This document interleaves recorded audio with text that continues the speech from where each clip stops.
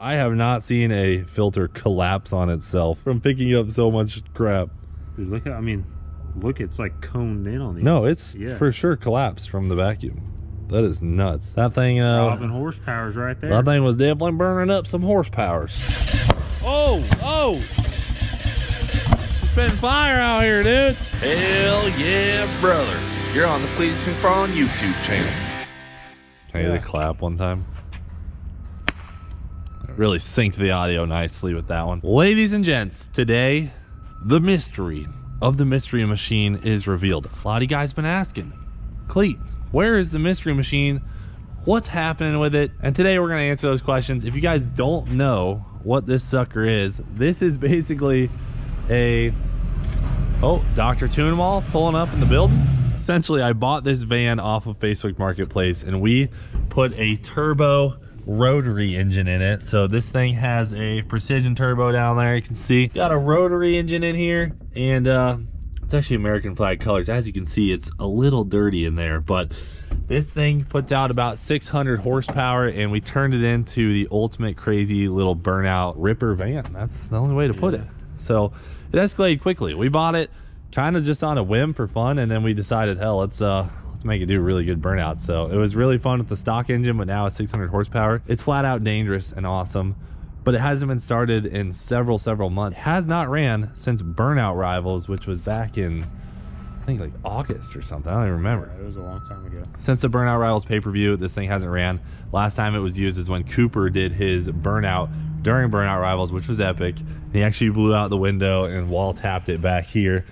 You can see a little wall tap damage, lost a little bit of the back of the van, but no big deal. So now that you guys are up to date on what this car is, if you're not familiar with it already, we're gonna talk about its future here at the channel and what's gonna happen with the mystery machine. As you guys know, we built this thing around here for Cooper to do burnouts in, and I did pay for the entire build because it was totally for the channel.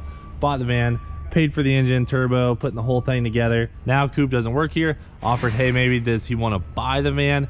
Didn't seem real interested in the van, no hard feelings, so we're keeping her in the fleet. Obviously, it had to stay a part of Cleetus Cars either way, but now it's up to us to get this thing back up and running, and there is quite a few things that we need to change on it. So first and foremost, I want to talk about the radiator placement. Looking back, I would have never put that radiator there. Now it does have AN lines on it, so it's got pretty tough radiator lines. Luckily, we never had an issue where, say, this radiator cap blew off and could have easily scolded the driver, because as you guys know, last year we had an incident at one of the burnout events where a driver in a burnout car was burned badly by his radiator water. In fact, Parker, who was burned at the event, just went back to work for the first time last Monday. So been in touch with him throughout the entire process. I'm not gonna lie, that guy had to overcome a lot of problems, issues. I mean, getting burned is a crazy thing to go through, and I gotta give a shout out to my boy Parker for overcoming, battling through that, and he is now officially back at work. He just came out to the Freedom Factory about 3 weeks ago. I went for a drive with him and his fiance in the Galaxy and things like that, so I've seen him quite a bit through some stages of this, and I'm telling you, you gotta be one tough MFer to go through the things that that guy did. So being that all this has happened, we have learned our lesson, and having the radiator this close to the driver is just flat out dangerous. And we're blessed that we never had any incidents with this setup. That being said, the first order of operations here is we are going to be creating a firewall, moving the radiator, and that will shield the driver from not only the fuel tank, but the radiator, and we'll probably have to move the battery back as well. But then that it goes even further, because as you've seen, these seats, you can access the engine pretty easily. So what we're gonna have to do is seal off the top of these engine bay access points. We're gonna put a Kirky in here, and then James, you're even thinking a roll cage? Yeah, thinking just a secure way, because when you put a fixed back aluminum seat, you have to have a rear mount to it. So yeah, we'll do like your basic main hoop, harness bar, seat mount, maybe like 2 down bars, just to keep it to where if there is a rollover, it doesn't crush this in on you. Yep. You know, keep it real simple, like a simple 6-point or 4-point roll bar style setup. Be able to mount everything properly. Ty can probably knock that out in a couple days. Yeah, easy. Be easy. You know, so we got the bender and notcher now, so I know now we can build real fab shop we want.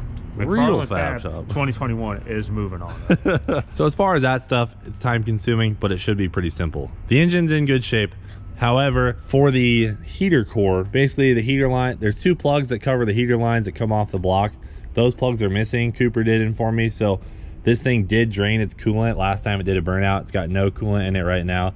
We got to fix those and cap those off good. Back here, Coop did buy some different wheels for this thing. He wanted a bigger tire, but this was the wrong wheel, so he's got it flipped inside out.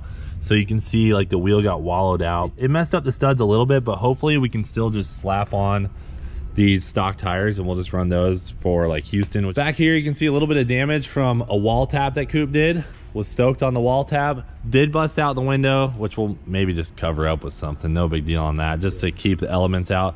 But the trunk and everything's still open, so that's pretty good. And then we do have the door for the other side. Other than that, the only issue I can think of would be the starter button is bad.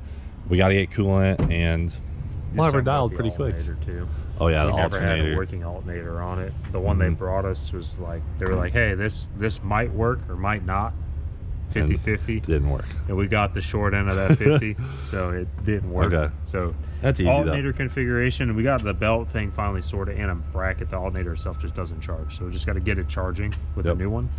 And other than that, it's pretty much there mechanically. Okay. You know, those rubber caps we had on the coolant thing too, we can do something where we can drill and tap, put a plug, or maybe just weld the barbs and pop it back in, get rid of the rubber cap ordeal, so there's no way it can actually, you know, exit all its coolant. So now that we have the people up to date, should we try and fire this thing up? It's been several months. I mean, to run. Burnout Rivals, I'm pretty sure it was August or something. It's been a long time. It's been a while. Can't remember the date for some reason. Might have been April, honestly. We don't even remember, guys. This whole year has been a blur. So it's been, I think it's been well over 6 months. I don't know, maybe more. So getting close to a year. So we're gonna fire this sucker up right now. The starter button's broke, but James has a trusty my trusty starter little pry bar. No, this is a starter rod. Oh, okay. No longer a pry bar. We use it to start stuff. There you go. It's gonna take a while. I mean, you don't even have to sit in there. A little van. Dude, you look kind of nice in there. I don't feel nice in here. It's gonna take a while. Jeez, James, what you got going in there? Hold that thing down.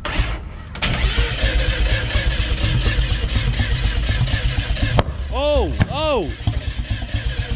It's been fire out here, dude. Goodness gracious.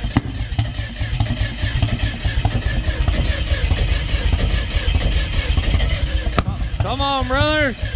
You got it. Hold on, let me squirt some brake clean in the, let me pull the filter off. In the turbine house? I'm gonna spray some brake clean in the turbine housing. Dude, the filter is collapsing from getting so dirty and trying to pull air in. Yeah, we ditched that where we're going. I think we need it, judging by how dirty it is. Okay, hold on, let me get some brake clean. J2, all right. Yeah, how are you supposed to two-foot this thing if you're breaking it? It's kind of tough, right? You gotta weld the clutch and brake pedal together. Yeah, you're good. Oh, shoot.